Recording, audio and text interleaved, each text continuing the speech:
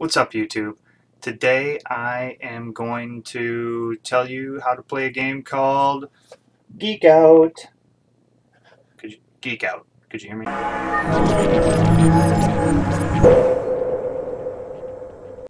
Geek Out is a game made by Playroom Entertainment. It's a party trivia game for 2 or more players.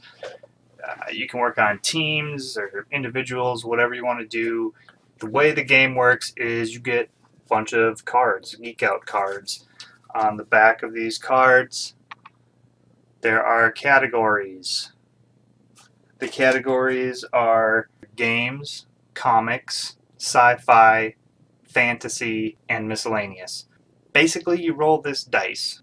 It's got different colors on it. The colors correspond to different categories on the cards. So you roll the dice, person next to you draws a card off the top of the deck. Oh, I got green. So you look at green. Green is the fantasy category. So that person reads you the card under the green category, and in this card it says 2 fictional talking bugs. So you have to go and think in your mind real fast, can I name off 2 fictional talking bugs? If you think you can, you say, I accept that challenge. You can pass if you want to, if nobody knows it.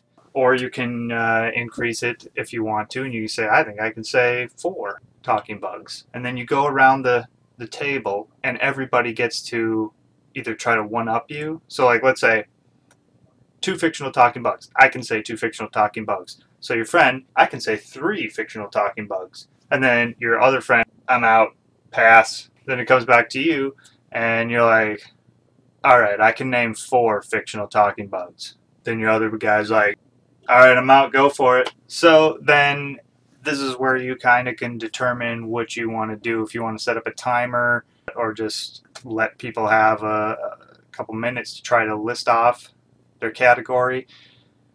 I recommend playing with a timer. Puts a little pressure on, gives somebody maybe a minute or so, and then basically you just go 2 fictional talking bugs, but you said you can do 4. So you got to come up with 4 fictional talking bugs. This is where the rules get a little shady, because everybody has to say, whether or not they accept the answers or whatever. Do you have to say a name specifically or whatever. It's a game that promotes discussion and talking and arguing. If you complete your challenge, in this case, you listed off at least 4 fictional talking bugs, because that's what you came up with. Then you get this card. You keep this card. This card is worth a point. Whoever gets 5 points first wins the game. You could change that if you want. There's a lot of room for house rules in this game. But if you failed your challenge, then you get one of these. This little -2 token. That means you lost 2 points. So you've got to be really careful on whether or not you want to increase the challenge. And but it's kind of a game where people got to quick think. You can't sit and spend time going, well, can I list them off in my head? Because you got to make quick decisions and keep it going so people can't overthink. So that's Geek Out. It's really fun.